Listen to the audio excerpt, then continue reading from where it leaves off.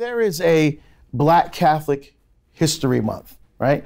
And I'm not saying that's a bad thing and we shouldn't have it, but I agree in a sense with Morgan Freeman. I don't want my history relegated to a month.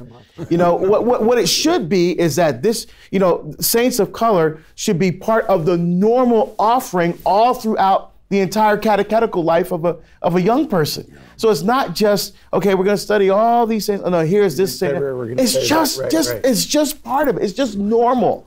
That I would love to see that. And one thing I want to make sure I say this is that if someone has trouble struggling with all of this, whenever I'm around a person of color, a Black person, I feel nervous. I don't know why. I don't want to feel that way. Yeah.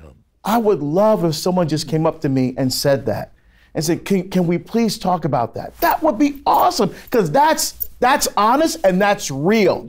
That's real. You're not hiding it. You're not trying to hide behind it. You're not trying to struggle with yourself.